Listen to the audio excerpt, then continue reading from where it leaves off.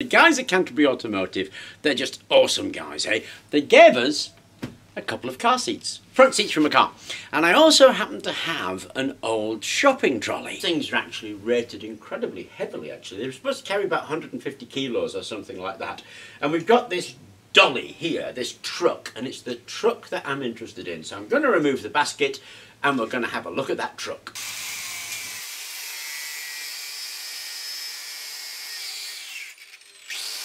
Okay, that was stupidly easy to remove. There were two metal clips on either side here and here, and when I cut those metal clips, the whole thing just unhooked. So now I have the dolly from the trolley, and I have my car seat, and I was thinking about making a wheelchair.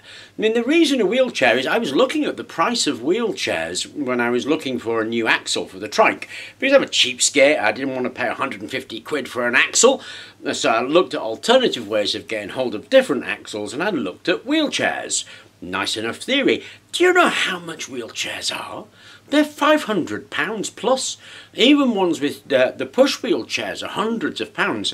I mean, that's a stupid amount of money. So I thought I would look at making a wheelchair from an old shopping trolley and a car seat. So of course what I've really got to do is just weld the two together.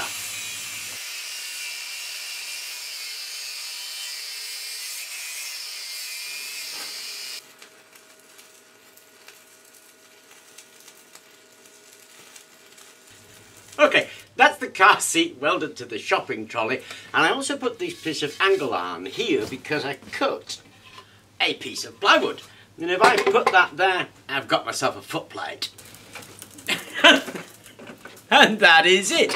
It's actually incredibly comfortable, to be honest. I suppose it could do with push handles, but I've been pushing Luke around in it.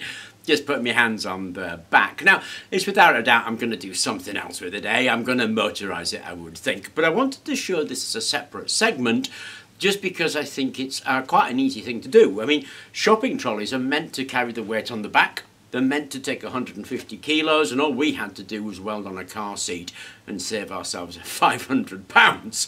If I add a motor to this, then we obviously have a motorised chair. So I hope you enjoyed the idea. I hope you enjoyed the video. Thank you very much for watching, and please remember to subscribe.